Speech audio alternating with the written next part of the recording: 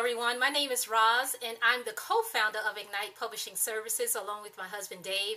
We help authors get their book into the hands of their readers. Today's Ignite Publishing tip, it's all about how to eat an elephant. Alright, you might have heard the saying, how do you eat it? You know, the question asks, how do you eat an elephant? And one bite at a time.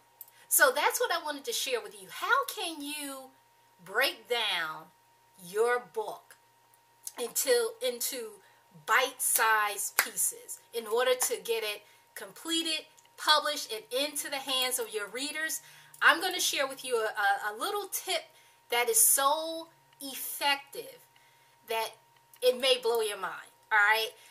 But it's not just writing down, you know, a to-do list, but it's actually having those things right in front of you each and every day, reminding you about what you said you want to accomplish. And this can be for anything, a book, you know, major projects that you want to get accomplished, anything. This is so effective. I actually have here, and I hope you can see this. This is a little, actually it's just a little poster board that I have. And I have sticky notes on here, different color sticky notes. But what this is, what I designed here is actually a project that I'm working on. And I actually, whenever I come up with an idea about that's pertaining to the project, I actually get a different color sticky note and I actually write it down and I stick it onto the board. It may come to pass, it may not, but at least I have it somewhere that I can see it. And if it's going to be something that I want to add onto my project, I actually go ahead and move forward with completing it. So this is a very effective, powerful tool that you can use. And it's so simple, but yet and still you can have this thing right in front of you each and every day. You put it on the wall, wherever. And this can go for your book. And I have to show you. These are the projects that my husband and I have completed within basically a year, because we were so, probably like a year and a half, I would say, because we were so determined. And that poster board was one of the tools that we used in order to accomplish it. So the first project that we completed was my husband's book, Get Fired Up, because if you don't, who will? We completed his Get Fired Up motivational CD. We completed our marriage book that we have collaborated on together. This is the actual CD version of it, so it's an audio book. We have the actual paperback book. We have another book, Stop the Insanity. So this is basically a book about how to actually restore your credit or even get out of debt. So that's what this book is about, and that's what we actually came up with together based on our experience, what we have found that to be successful in helping us get out of debt. So that book, I actually love fitness, and you know, I've been doing it for, well, yeah, since I was young.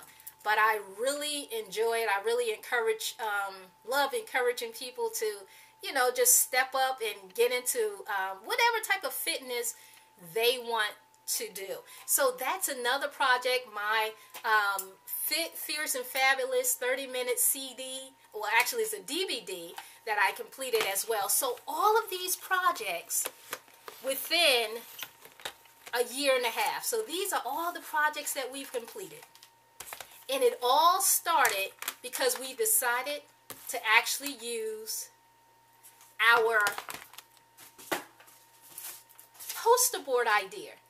So as you go and think about the different projects, or even because we're talking specifically about publishing, your book, what you do is actually get a sticky note and write down, even if you don't know the title of your book, write down my book. All right, if you know the title, that's fine. You write it down. But these are not concrete, but these are a starting point in order to get you from out of your head to something that you can actually see, all right? And then you start checking these off. I have actually a red pen that I use, and I start checking things off as I start completing those different tasks. So with your book, you know, you kind of brainstorm, what do you want to actually add to your book? What are the experiences that you want to include, the different stories you want to include in your book, any type of resources you want to include?